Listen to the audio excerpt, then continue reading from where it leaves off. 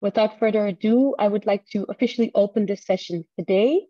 A very warm welcome to the Wage Indicator side session at the 9th OECD Forum on Due Diligence in the Garment and Footwear Sector. Today, we have a full program of Wage Indicator people from across the world who will be talking to you today about workers-driven social responsibility, compliance and implementation of living wages in the garment sector. And we have two specific examples from Indonesia and from Ethiopia. Today, we will first kick off with an introduction from our team in Ethiopia. Then we will continue with a presentation from our team in Indonesia and their work experience. We will have a presentation from Professor Kea Tijdens and our data analyst, Ni Ashia, on wages, working conditions, or working hours and decent work in factories that are associated or work on corporate social responsibility. We will have a presentation from Maarten van Klaveren on the mapping of the garment supply chains with specific perspectives from Indonesia and Ethiopia. And we will have a short presentation by Professor Rob van Tulder and Pauline Osse on the implementation of living wages in the garment sector, and specifically focused on how companies in the garment sector are working on these issues. Like I said, we hope to have some time at the end for plenary Q&A, but if you have questions already during or after the presentations for the presenters, please feel free to ask them in the chat, and our presenters and our team will be aiming to answer your questions immediately already. So without further ado, I'm now happy to introduce to you our team from Ethiopia, Yoel Mekonnen and Gashaw Tesfa, who will be presenting their experience in Ethiopia. Yoel, you have the floor. Hi, everyone. Good afternoon or good morning. I hope you have a great day. Thank you for this opportunity. My name is Yoel Mekonnen from Wage Indicator Ethiopia and working as a project coordinator in Ethiopia. So me and my colleague Dr. Gashaw, who is also here with us today in this session, are monitoring improvements in workers' wage and labor law compliance in the Ethiopian government garment industry. So if you have any comment or question, please feel free to put it in the chat box, or you can stop me at any time.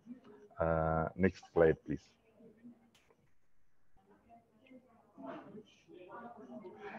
So Ethiopia is the second most densely populated country in Africa, with a lot of the age group with between 20 up to 45, which is most of it is the young population are there, and with the high unemployment rate, the government transformed its economy from agriculture to industry, which was like until 1991 there were only 90 factories. So with high unemployment rate and with high manpower, the government prioritized the textile industry, and in addition to the private industries, government built more than 30 industry parks and created more than 83,000 job opportunity for this manpower. Next slide, please.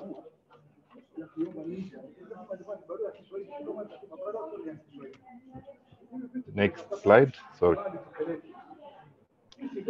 Yeah, so our project here in Ethiopia, the project flows or steps for the decent work check and the cost of living service looks like this. The first step in the flow or the project flow is factory identification. So the first step, factory identification, will be made by the factories, garment factories will be identified by the Wage Indicator team together with trade unions and textile and garment federation. So after we identified the factory, the next step is the first wave of data collection. So in the first wave of data collection, surveys will run by us, me and Gashaw, and together with the federation, we will go to that factory, the specific factory, and we will conduct the decent work check survey, and at the same time, cost of living surveys with people living in the same region. where the distant work check survey will be made. So the third one, after we collected the first wave of data collection, there will be a data-driven social dialogue. So what we basically do is we will upload our collected data to our system, and the data will give us a summary report. Based on that data-driven, we will have a social dialogue together with Textile Federation, HR, CEOs, the trade union representatives, and together with government representatives as well. So after that social dialogue, the next step or the final step will be data collection or second wave data collection, which will be conducted by wage indicator. So it is basically the same as the first wave questions. The questions are the same, but what are the improvements after the social dialogue? That's what we check.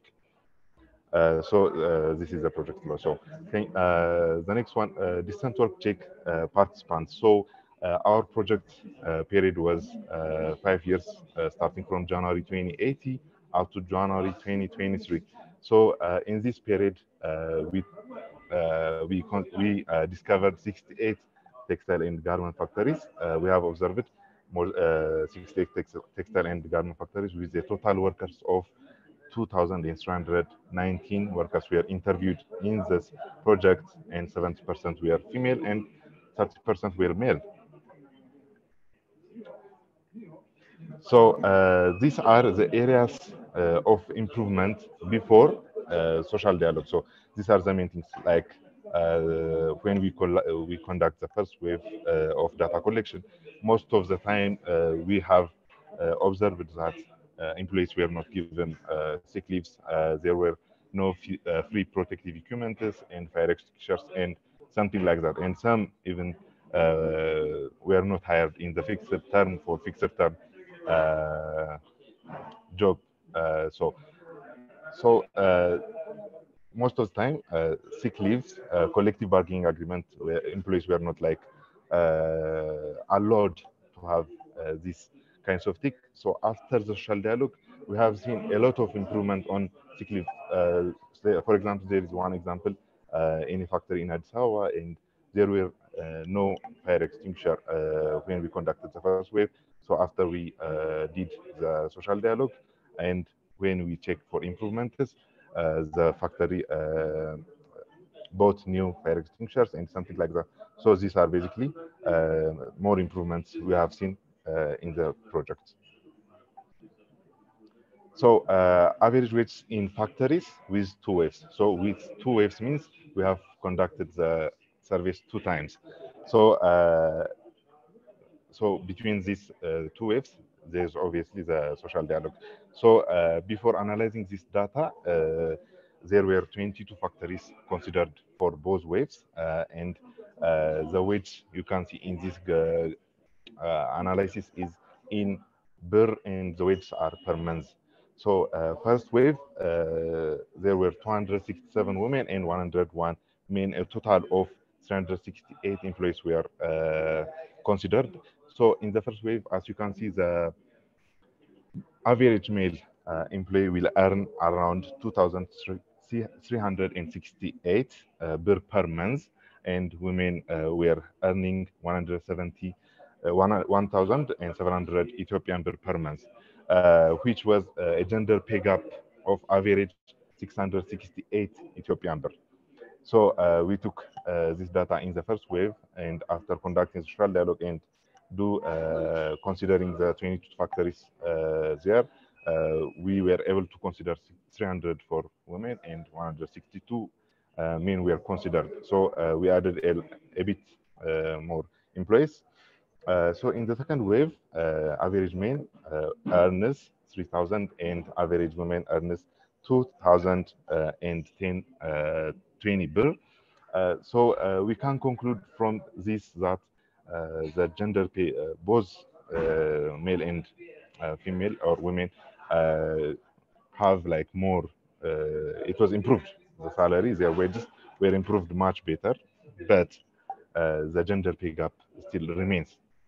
So we have to have more social dialogues in these specific factories to minimize the pay gap.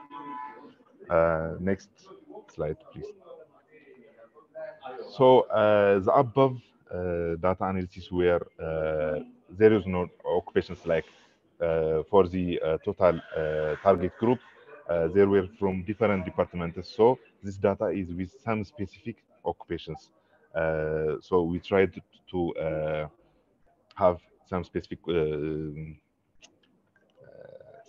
occupations, and this data, as was the previous one, wages are permanent, and in Ethiopia, 22 factories were also considered, and with only 2 waves, and the occupations we selected were at least 4 respondents per gender are considered. So as you can see from the data, production manager, human resource staff, and work weaving machine operators, there is all like almost 50% of gender pay gap in these specific occupations. But there were some occasions like dyeing machine operator, production machine mechanics, and tailors. They were like small pay gap between them. So still there is a lot of work to be done in regarding this gender pay gap. So there are major problems in the garment sector we have observed throughout these 5 years. So the first one is a huge gender pay gap. As you see from the data, there is a huge gender pay gap, and there is also not only gender pay gap, there is employment and gender equality issues we have observed. Safety problems. Most of the employers do not give employees free protective equipment. So in some factories, it's 100, not even there, free protective equipment. In some factories, there were a little, but not uh, fully efficient. So there is also another problem, freedom to organize. Employees do not have the right to strike in some factories, and do not even have a collective bargaining agreement. There is also the absence of minimum wage, which I believe is the main reason for the gender pay gap to be here. If we have a minimum wage, that will be great here. So workers' lack of awareness is another problem. So workers in Ethiopia, employees which are working in the garment sector, they do not have an awareness on their rights, labor laws, and conventions such as ILO. So there is also a poor government attention, which is a huge problem in the sector. Next slide. Yeah. Challenges. Yeah, we have faced a lot of challenges while we conducted this project in the past 5 years. These challenges, like fear of surveys and social dialogues and their consequences, most employees and employers fear the surveys and the social dialogues because of their consequence. Unorganized employees, we have faced a lot of problems with this issue. Some factories do not even have a trade union, which is a huge challenge again. Lack of awareness of labor law and conventions policies. There were some occasions where employees, the factories have collective bargaining agreements, but they don't know what the collective bargaining agreement says. So they don't fight for their rights. So that's a big problem. Ethiopia recently was expelled from AGOA, which affected workers and employees. Some factories were even closed because of this issue. International and national crisis skyrocketed living costs, challenged smaller wages, reduced control from the government, and because of the international and national crisis, foreign currency shortage was a big problem here in Ethiopia. Because of that, factories were closed. Factories do not export their produced items, and traditional leadership practices were the major challenges we faced throughout this year. So our future, what do we see in the future? Wage Indicator Ethiopia team would like to expand this project to other untapped areas. So our previous project, which is ended in the January 2023, where focusing on three main regions in Ethiopia: Addis Ababa, the capital city, Oromia region, and Southern region. We'd like to expand this to other untapped areas in Ethiopia and conduct a monitoring and evaluation assessments, address the gender pay gap issue in social dialogue meetings, expand the distant work check and social dialogue to other factories such as PP factories and other like shoes and leather factories as well.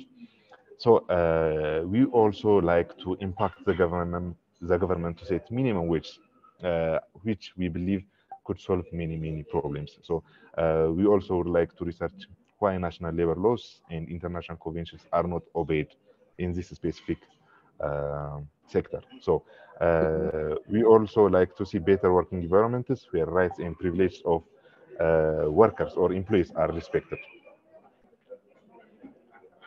Next slide.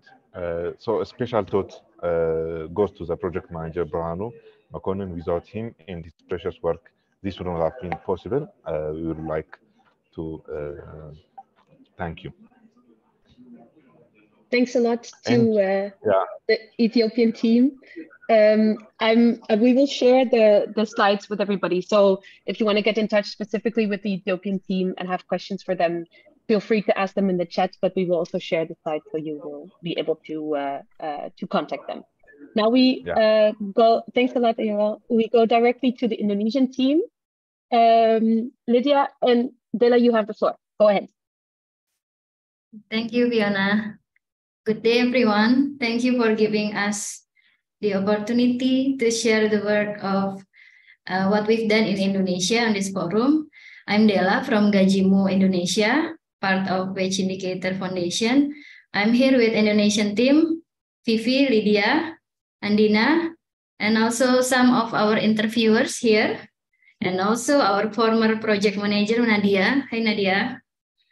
All the presentation here show our program, Workers-Driven Social Responsibility, Compliance and Implementation of Living Wages in Garment Sectors. This is a collaborative program with Trade Union Rights Center Indonesia, Wage Indicator Foundation, FNV Mondial, Laudes Foundation, and three biggest garment trade union in Indonesia. This is, next slide, please. This is an approach to improve working condition within the factory by using workers-driven data for social dialogue with management and monitor working condition across supply chain. Through this program, we assist the trade union to do data collection on factory compliance directly from workers, provide trainings to analysis and use the data for negotiations, and publish the result and development online for public to access and monitor the progress.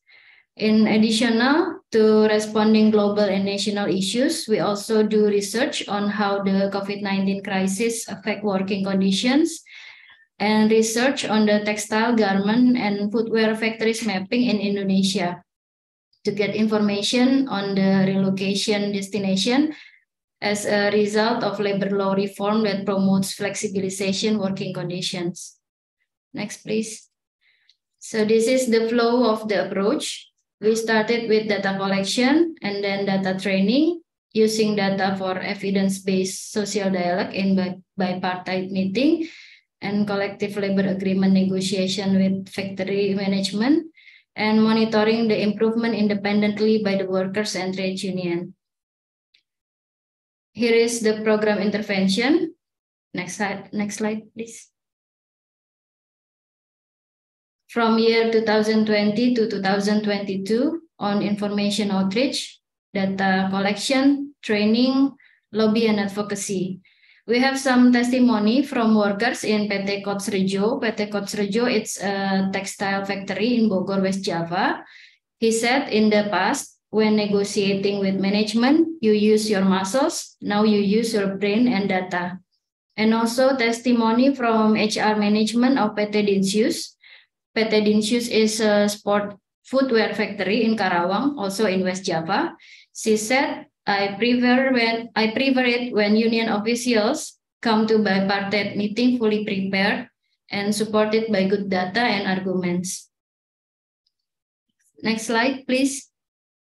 On data collection intervention, We can see some effects of decent work check survey. Result from decent work check survey shows categories in local regulation that are being implemented in the factory according to the workers. The data is accessible to stakeholders, where it can be used to trigger social dialogue within a factory. So this is the average change in factories with less than 90% compliance between 2021 and 2022. Of all topics, compliance increased by an average of 8 percentage points. The highest increase in compliance is in wages and working hours.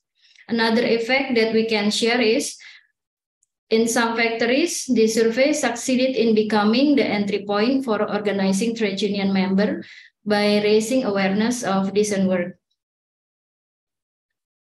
Next slide, please.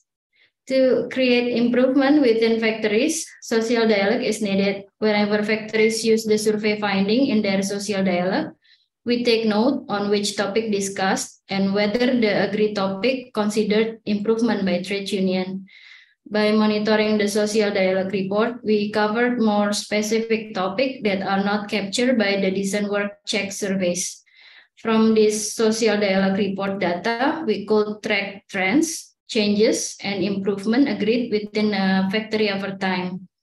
The amount of social dialogue report received by Gajimu from 2020 to 2022 increased every year. A total of 1,274 topics were discussed in more than 170 factories, where 755 topics were agreed and 392 deemed to be improvement according to trade union official. Next slide, please. The topic most discussed in social dialogues are wages or remuneration, job security, working hours, and company facilities. Next slide. Another data collection that we want to raise in this forum also is factory mapping. The mapping was carried out at 1,487 textile, garment, and footwear factories in Indonesia using Open Apparel Registry database as a basis. The aim is to map industrial areas that are the destination of factories relocation. The mapping starting with 1,121 factories, minus duplicates and factories outside Banten, DKI Jakarta, West Java, Central Java, DI Yogyakarta, which are the 5 provinces targeted for the surveys. It was found that 775 factories were still operating, 140 factories were permanently closed, and 3 factories were temporarily closed. Factory location that closed a lot are in West Java and DKI Jakarta, while most of the factories that are still operating are in West Java, Central Java, and Banten. Based on the sector, most are in garment and accessory sector. Last slide. In conclusion, we added lesson learned to what we've done in Indonesia. 1, the evidence-based or database advocacy model encourage the position of both parties, trade union and also companies, to be equal in conducting collective bargaining. 2, encourage the position of both parties, trade union and company, to implement accountability and transparency in their factory. 3, start to expand the target factories to non-unionized and non-partner factories, where surveys and other interventions succeeded in becoming the entry point for organizing trade union members in factory. That's why we plan a call to action in the next initiative, such as use data gathered by Gajimu to assess the situation at suppliers and advocate for better working conditions, intense collaboration with more garment trade union in Indonesia for a focused effort to scale up and penetrate factories without union, especially in developing industrial areas in Central Java, and also support local evidence-based social dialogue with independent trade union. That's our exposure. Hopefully the lesson learned we had could be added and applied in other countries as well to create bigger impact. Big thanks to all the team involved in realizing this. Thank you. Thanks a lot to Dela and the Gajimu team, and happy to have a lot of the data collectors with us from Indonesia here as well. If you have any questions for the Gajimu team, please feel free to ask them in the chat. We're now going to give the floor to Professor Kayatidis and Asha from Wage Indicator to discuss wages and working conditions. Yes, thank you, Fiona. This is Kayatidis and Asha from the Wage Indicator Foundation. And we are studying the data of the Decent Work Check survey that has been discussed in the previous two presentations, because we want to know whether corporate social responsibility in the global value chain has an effect on the working conditions of the workers in the factories. So CSR organizations urge brands to act on CSR. For example, the Platform of Living Wage Financials or ACT. Quite some brands are a member of those CSR organizations. So do these organizations successfully urge their members to improve working conditions in the supplying factories? The problem is that the brands don't have an employment relationship with the factories, but a purchasing relationship. So therefore, we want to know what the effect is of the CSR membership on brands and wages. Next slide, please. We have two research questions. Are the wages, hours, working hours, and decent work better in factories that supply to international brands compared to national production? And does CSR membership of a brand affect wages, working hours, and decent work in the factory supplying these brands? Next slide, please. So we have used the data from the Decent Work Check survey in Ethiopia and Indonesia, and we have used the membership list of 5 CSR organizations. So we have basically data on workers, their factories, the brands, and the CSR membership. So within the whole supply chain, this is a four-level approach. So next slide, please. Now it's Asha, who will detail the findings. So hello, everyone. So for our first research question, which was are wages, hours, and decent work better in factories supplying to international brands? We looked at the factories that supply to international brands versus those who produce for national production. And what we found was that wages are not higher in factories that supply to international brands, both in Ethiopia and Indonesia. That working hours are longer in factories that supply to international brands. So when the factories supply to international brands, the workers tend to work longer hours. But also we found that decent work is better in factories that supply to international brands. So for decent work, we captured decent work under 5 broad categories. So the work time, their contracts, health and safety in the factory, social security, and fair treatment. But we also looked at other factors that could affect decent work, wages, and hours. So we also looked at if the workers are covered by a collective agreement. We looked at the age group of the workers, the size of the firm, the gender of the workers, their level of education, and if they work in the capital or if they work in Central Java or Oromia in Ethiopia. Next slide, please. For our second research question, we were also looking at wages, hours, and decent work, but for factories that supply to international brands who are a member of these CSR organizations to see if they impact the working conditions of the workers. And what we found was that wages are not higher in factories that supply to CSR members versus non-CSR members in Indonesia. However, working hours are longer in the factories that supply to these CSR members, to the organizations that are members of the CSR organizations. But decent work is better for both Ethiopia and Indonesia for these factories that supply to CSR members. Next slide.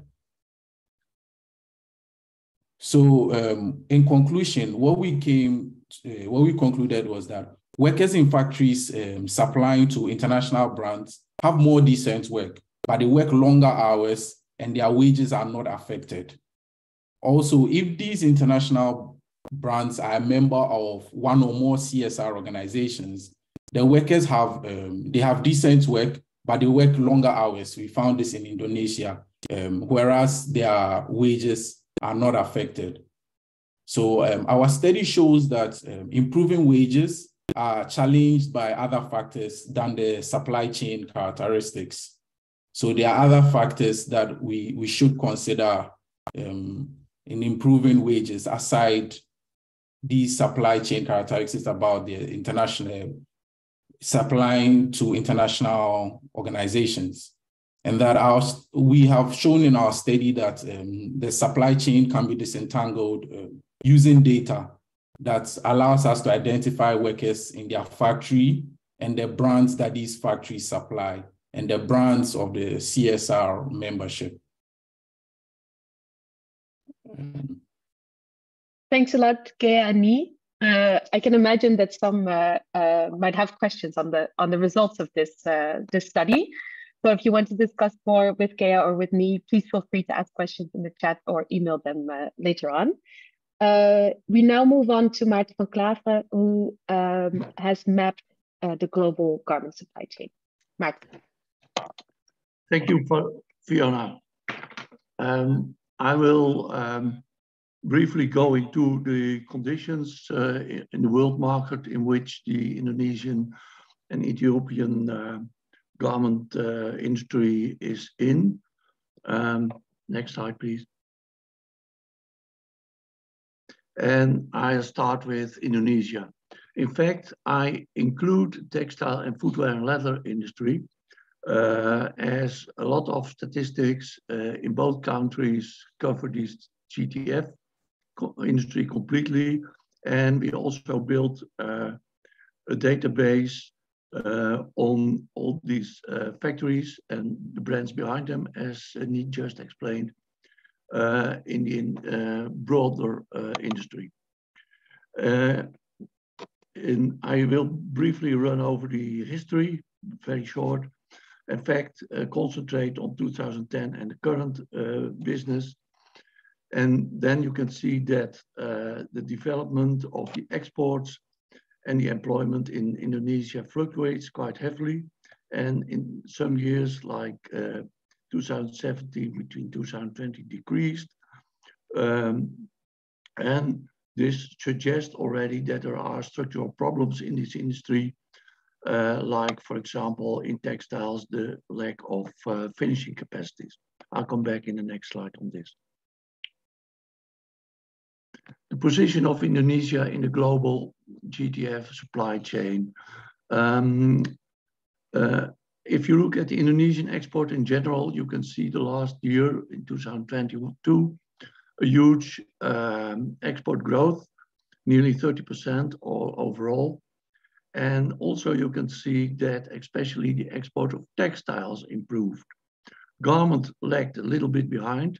Still, Indonesia is a player in the world market with 1.5% of the world export value.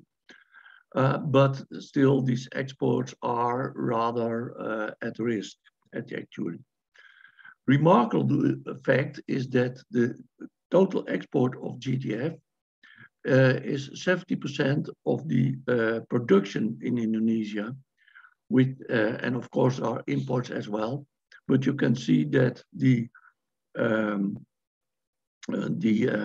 sales in Indonesia itself to the Indonesian population is relatively fallen, and this is especially the case for garment, which is something which can be worried about. It's worrisome if you look at the position of the Indonesian population, of course.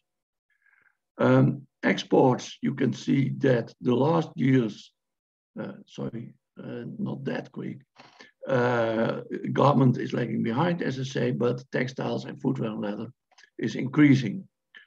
Employment, that's of course quite important for us.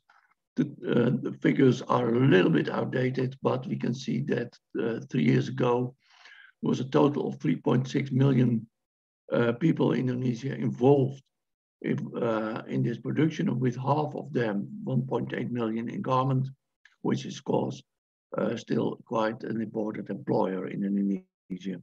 Many of these people in the three sub-industries are employed in small firms. Just over half, actually, are employed in firms of less than 20 people. Yes, next slide. Interestingly, as I said, we have a database with factories, employers, and brands behind it. And then I compared the behavior of the brands in between 2018 and 2022 for 4 brands.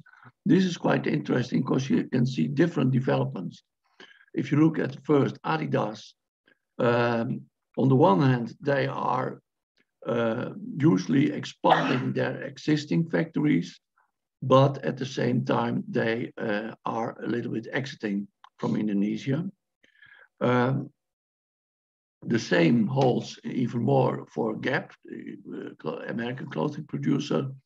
The factories are expanding, but a number of factories are no longer in producing for Gap. C&A and H&M have a little bit different option. The factories stay the same size.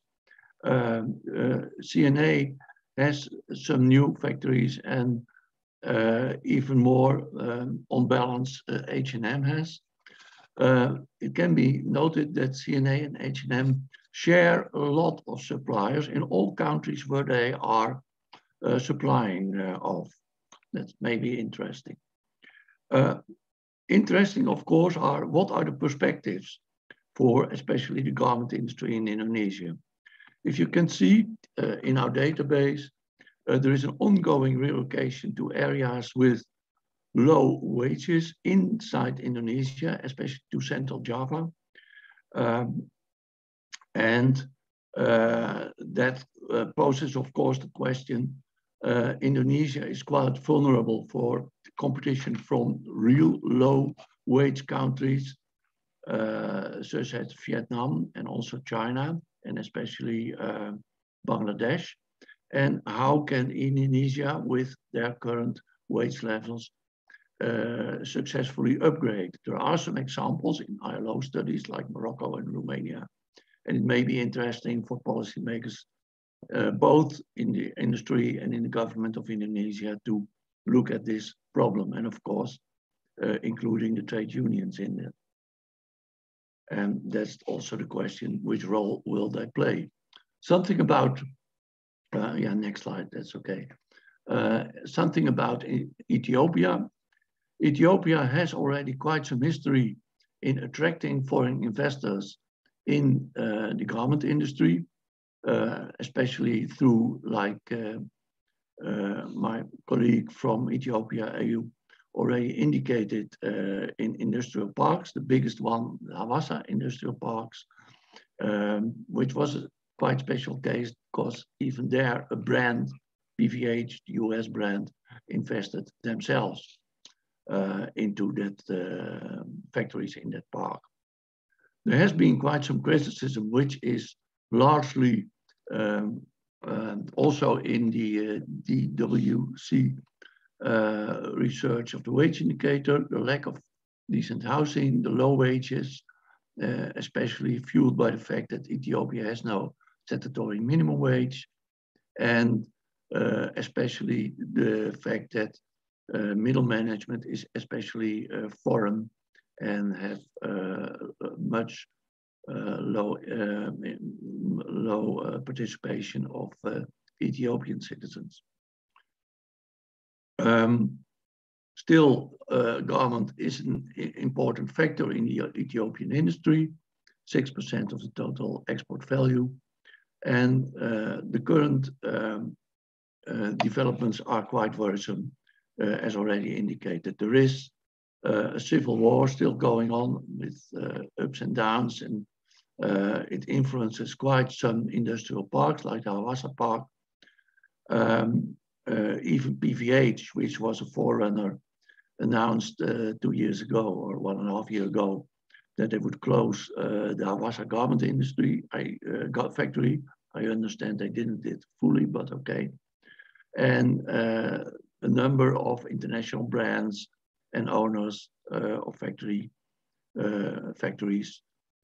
cite the war situation as a main reason to at least consider closure and going out of Ethiopia. Anyway, without these developments, this maybe give bleak perspectives, but anyway, there are still hopeful signs as already presented. And we do hope as a wage indicator that Ethiopia will reach peace in a short time and will continue this progressive industrial development. Thank you. Thanks a lot, Marta, for your presentation. And like with other presenters, if you have further questions for Marta, feel free to ask them in the chat or send him an email later on. And we will share all the presentations as well, so you can take your time to go over them in the end. We now move on to our final presenter duo, Professor Rolf van Tilder and Pauline Osse, who will share a little bit more about Wage Indicator's work on living wages, specifically for the garment sector. Pauline, you have the floor. Hi. Good morning, good afternoon. It's Pauline Osse, Wage Indicator Foundation. Let me quickly tell something about living wages and then the relation with the garment industry. Wage Indicator has a substantial database on living wages in now 148 countries. And the living wage, as we have it, is connected to the minimum wage database, the labor law database, and the collective agreement database. So if we present, whether it's for brands in the garment industry or brands in construction, we present always a living wage database connected with the other databases, as such that you always know that the living wage is there for a country where they usually work 40 hours or 48 hours. So it's connected, and so there is a reason for it. And it's connected with low, medium, high skilled wages as well, and obviously with minimum wages. This database is for quite a lot of brands quite interesting, because these brands, also brands in the garment industry, they are keen to focus on living wages. They're keen to start creating a policy on living wages. And they're keen to know that as soon as they really start paying living wages, what will be the cost? So therefore, they knock on the door of Wage Indicator. Why Wage Indicator?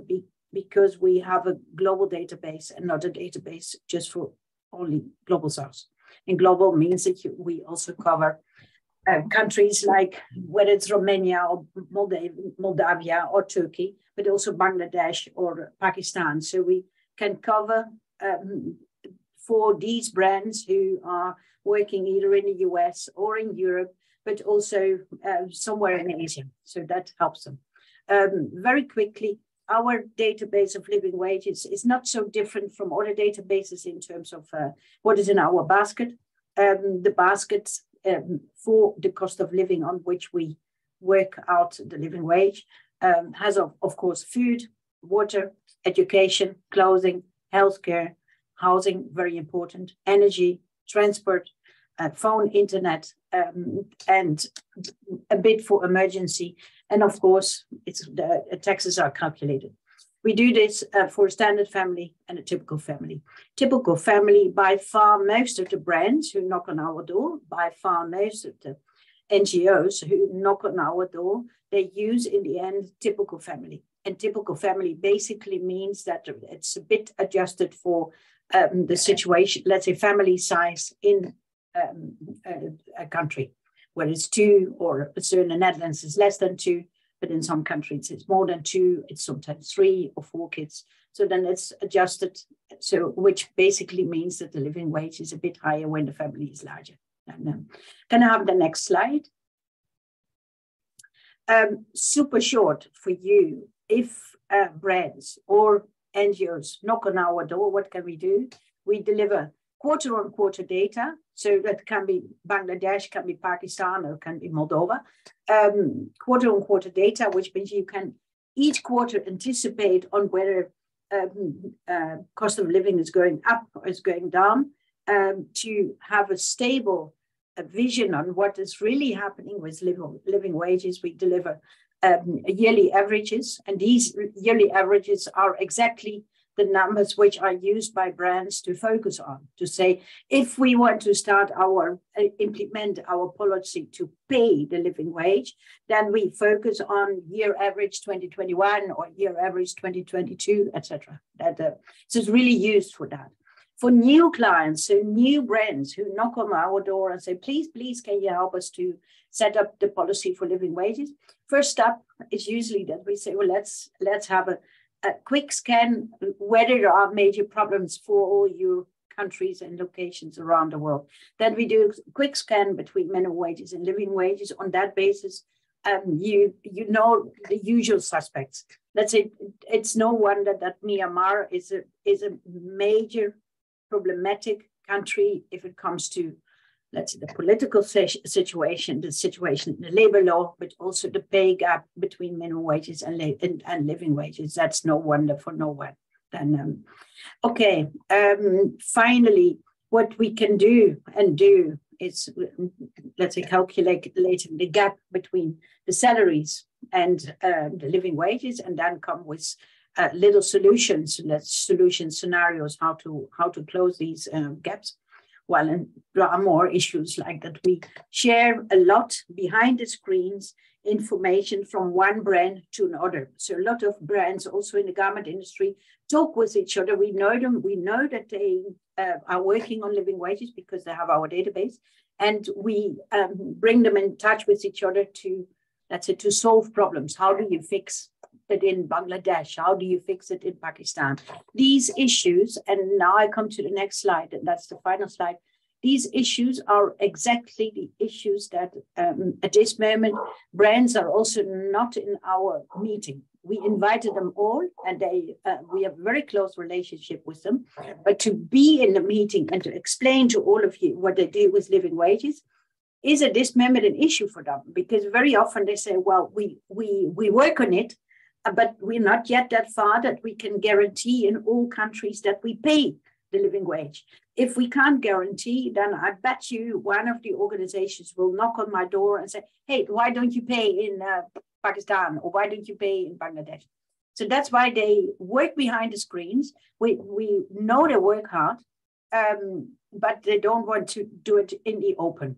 There are more reasons why they don't want to do it in the open. And the blunt reason is that the gap is huge. That's a gap for instance, a company like Philips or Accenture is smaller, but the gap, let's say, gap between minimum wage or actual wages and a living wage in the garment industry can be substantial. Because it's substantial, you need to take your time to make sure that you can guarantee to your workers, to the trade unions, to employers, to anyone in the garment industry, wherever buyers, consumers, that you guarantee it. So they, I would say, they are kind of afraid. There's another issue which is, I think, almost solved. That's the issue that there are different data providers, and they bring in different numbers for living wages. So one is a bit higher, the other is a bit lower. And obviously, if there is that confusion, then if a brand doesn't have that much money, they will focus on the lowest, which looks like a race to the bottom. And if it comes to living wages, obviously you don't want that. So that is it's a confusion of which number should you take. We as Wage Indicator took the initiative to have people together, data providers together, end of the month to discuss this, and hopefully to overcome it for the rest of everybody is live, I would say. I would leave it here and invite Rob van Tulder to come and give a reaction on what do we do, when do we have, for God's sake, living wages in the garment industry? Because if there's any industry where it's needed, it's the garment industry. And maybe Fiona can explain a bit more who's Rob, or will Rob do that himself? I think Rob can perfectly introduce himself fine, but Rob is one of the professors that focuses a lot on the SDGs in relation to companies and businesses. So Rob, to finalize and round up our list of presentations, we would like to ask you the question: why do you think it's important for companies to start paying a living wage? And also, what steps do you see that they have to take in the coming years to make it happen? And thanks, Fiona. Thanks, Pauline. Also, thanks for the invitation. And I think in the timing, I have -2 minutes for this, I think. So I will keep it brief. Also, for your information, I just put on the chat a reference to a book that we just released, which actually talks about the strategic relevance of SDGs, sustainable business models, and where the living wage is one of the key elements in a whole strategic consideration. So let me give you 4 reasons why paying a living wage is important for companies. It is shown also by research that if you have a value chain in which everybody gets a fair wage or a decent work, which then also composes of a living wage, it is a more resilient, a less vulnerable value chain. Also, what we know, strategically speaking, companies looking for due diligence, that's of course the OECD language, is avoid doing harm, is too low a common denominator, which also means that you're running sort of behind the facts, and minimum wages are not decent wages and are not living wages. They're a political compromise, which then draws you into a sort of reactive approach where you have to change your policy all the time. So the adoption of living wage by front-runner companies, and we know there are a number, and the Wage Indicator has a number of those contexts, is clearly also creating a more strategic logic and the predictability also of the business model. But it's not easy. So companies also have to address other issues. Now, that's why you see investors are taking living wage now more and more as a key litmus test for the bigger story. So if you're able in your company and in your value chain to strive for living wage, you probably also have a nexus. This is what we call the nexus to other SDGs. So that's SDG 8, decent work, poverty, reduced inequalities, but also gender inequality or gender equality, other elements. Interesting study also by the Shift Foundation, the Ruggie Foundation, together with the World Business Council for Sustainable Development. They looked at living wage and they saw immense nexus effects also in the business model, but also, of course, in the societal models that then are organized around living wage as a sort of key performance indicator. They call it people-centered approaches, which, of course, I think everybody can relate to if you think about how you deal with also the crisis that we face on a global scale. Finally, the last element is regulators. Of course, when the European Union starts talking about the CSRD, the Corporate Social Responsibility Directive, they're not only looking at a sort of ethical idea on what the economy should look like, but they also look at what is called double materiality, that single materiality, which is due diligence, responding to some of the societal challenges. You have to also do the other way around. Think of what the societal challenges are in the midterm. That's, of course, the SDG agenda. Think about how you create a fair economy and also a thriving economy, which is not based on exploitation, but on say, a link between labor and capital, between big companies, small companies, between communities and companies. And then you can see double materiality means you strive for a societal goal, which then living wage is an important part of, and then link it up to present strategies. So then the question is, what steps to take? That's the second part of your question. Well, actually, there are a number of examples already. So companies trying to get out of the due diligence approach, really strategize, use the living wage as a means to strategize. That doesn't mean it's easy. So you can see also that companies are using it as an agenda for internal change, then creating a coalition, partnering, platforms, then also create transparency in the data. And of course, that's where more a standardized approach to international living wage data is really important, because it will create a level playing field in the data gathering, which then can help companies, and the front runners are doing it at this moment, to create a sort of level playing field in claims, in transparency, but also in engaging others, so stakeholders, in that common trajectory, which is not easy, but in any case will not be then hampered by a fight over who is right in terms of the data, and because we see that all the time. We see many companies are fighting over key performance illusions, actually, instead of key performance indicators, because they just play the ranking game instead of just trying to make their business models more resilient and more sustainable. So that would be my story, Fiona. Thanks a lot, Rob, for this. And with that, we also very much want to thank you for your attention today. I realized, and we have a stop at 12, so thanks everybody for your timing. We realized that there is a lot of information that we shared today, which is one of the reasons why we recorded the session. So if you want to listen back to all of the presentations, that's possible. We will also share, like I said, all of the presentations, so you can go through some of the results from the studies and the work of the team in Ethiopia and Indonesia as well at your own pace. Please feel free. I saw a lot of nice questions and discussions already in the chat. Please feel free to reach out to the team members or to our central email address, office@wageindicator.org, if you have any questions or if you want to discuss more.